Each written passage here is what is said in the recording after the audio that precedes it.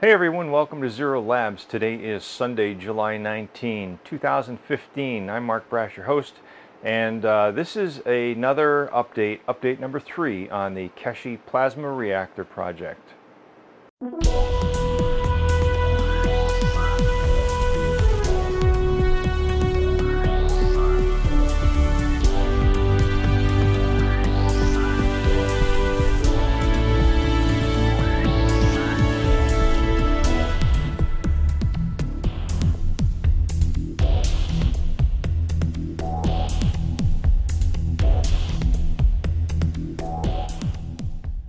So you can see beside me I have a couple of containers. One of them has some rags on top of it, and this is actually sitting on top of a coffee mug warmer that I'm using to keep the solution inside the container warm and keeping the vapors forming on the plates that I've stacked inside of here. For those of you who have followed any of my tweets, I'll post a link below. I did take a couple of pictures. I'm really getting some good nano coating process going on these plates. I had Vince from the Keshe Foundation in my chat room the other evening, and we were going over some of my techniques, and he approves of my techniques. So we have the rubber stamp from the Keshe Foundation that I'm doing it correctly. And I've also got my little my kettle here. What I've done, instead of following Armin's directions precisely and putting new caustic in the bottom of the containers each time I want to steam the plates, I simply just take the solution, the caustic solution, which is about 30 grams per liter, and I pour it directly back into the stainless steel coffee pot, reheat it. Once it's boiling, pour it back in, seal it off, let it do its work. I've done that 3 times to the plates now, as well as kept it warm with the coffee warmer, and you are about to get your first look at the 6 plates that I've been working on. Alright, so let's see where we're at. This is the container that I just showed you, and I'm going to turn the coffee warmer off. I should put my gloves on right now because the even the droplets that condense on the top, they are caustic.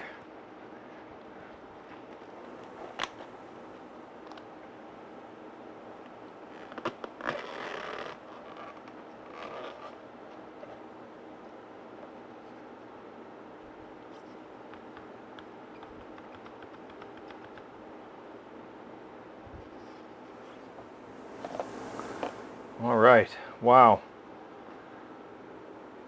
Wow, that's all I can say is wow. These look really good.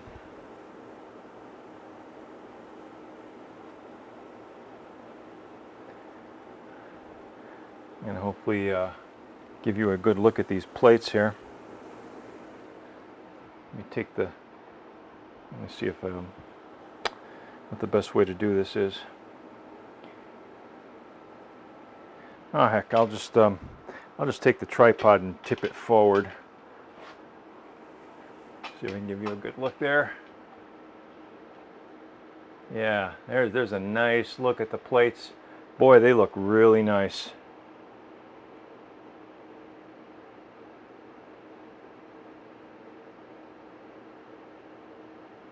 That's exactly what I was told I should be getting, and that's a I'm going to call that a velvety finish. You'll notice in a couple of spots here, like right here, there's a spot where the finish was affected by the zinc on the piece of wire mesh that I used to separate the plates and keep them standing up inside. So next time I'm going to slide that little metal rack over to the side a little bit further so that this is fully exposed when I run the next operation. I think I'm going to steam these one more time. This will be the 4th steaming that I give these, and let me show you how I do that. Incidentally, while I've been working on these plates, concurrently I also have about 24 pieces of number 12 solid copper wire in this bath. We're in stage 1 right now in this container of the nano coating process. Preparing these for the energy beads, so I'm trying to keep a number of things rolling so that the pace of the project doesn't stagnate. Tonight I will steam the plates for a 4th time, and I will start giving the electrodes for the energy beads their first steaming of the process. So all I do is I just hold this wire in place to keep the plates from shifting around, and I take the solution, dump it into my pot. Because this is stainless steel, it's not really affected by the caustic, so that's not a concern. This is only going to take a few seconds to heat up. Incidentally, I do have very good ventilation going. Right now I have the overhead fan on full, and I have the exhaust fan going to exchange the air in here very quickly. These fumes are caustic. Okay, we're boiling away.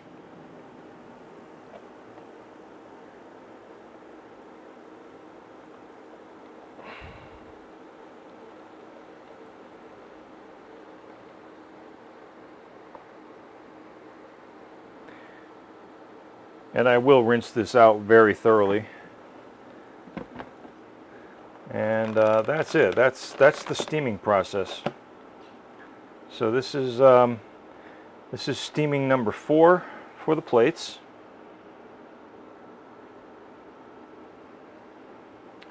And while we're at it, let's take a look at the copper electrodes that I've begun working on. Take this off first. Unlike the example that Armin shows us with his process, these copper electrodes, as did my plates, look rather spick and span and shiny. It's more my feeling that what happens in this stage of the process is that we're actually cleaning the copper, not really nano coating the copper.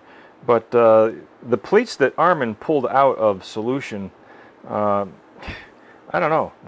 I don't know how he got them black by applying this process to the copper plates or any copper electrodes. I just don't know how he did that.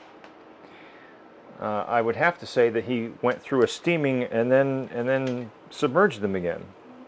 That's the only logical explanation that I can come up with. But right now, what I'll do is I'm going to collect all of my copper electrodes out of here.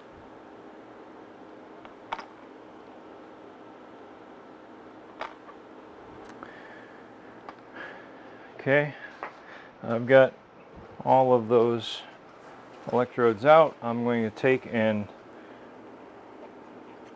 just dump out enough to leave a layer on the bottom for steaming, and save the rest, because obviously, as I have shown, it can be reused. And we're going to repeat this process. The only problem is I will not be heating these yet on the coffee plate, and I'm just going to set these out on the grid so as they don't touch each other.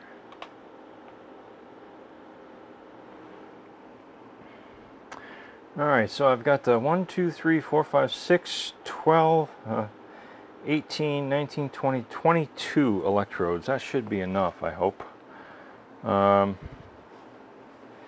Give you a look at how I've got them laid out.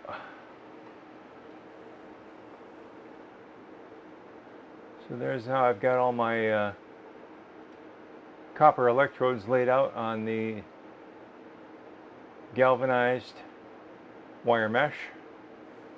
And now we'll give these a steaming just like the others, just like the plates.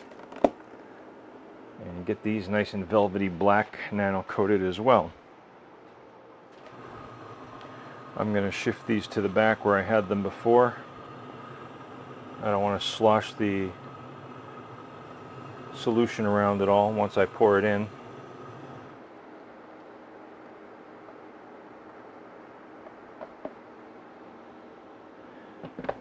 And now the copper electrodes get steam bath number 1.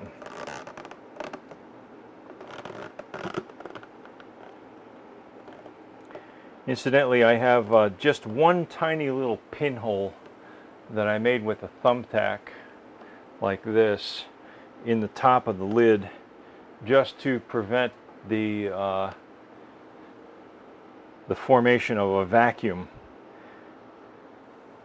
and it allows me to close the lid completely and steam the plates real well. So now I'm just going to rinse out my pot and wait some more. So that's where we're at. Once the copper plates are finished nano coating, I'll take them and put them into some saline solution with my zinc plates and start forming some CO2 GANs and collecting that for the plasma reactors. We'll continue to work on the electrodes for the energy beads, and I'll also be doing a process to the table tennis balls or the ping pong balls that I think is going to work out very nicely. I'm actually going to perform what's called vapor deposition of copper to the inside surfaces of these balls. I'm going to cut the balls in half just slightly off center so that I can take and cup them over one another ever so slightly, where I'll get a slight amount of overlap on the seam that I cut around the edge of the ball, and apply the vapor deposition of the copper to the inside surface of the balls, and then nano coat the deposited copper. And that will give me a perfectly seamless copper plated nano coated surface for the inside of my plasma reactors. So as you can see, the project is moving along very nicely. If I keep up at this pace, I should be producing free energy and levitating the lab any day now. Thank you all for watching. As always, please rate, share, comment, and subscribe to my videos. And peace, everyone.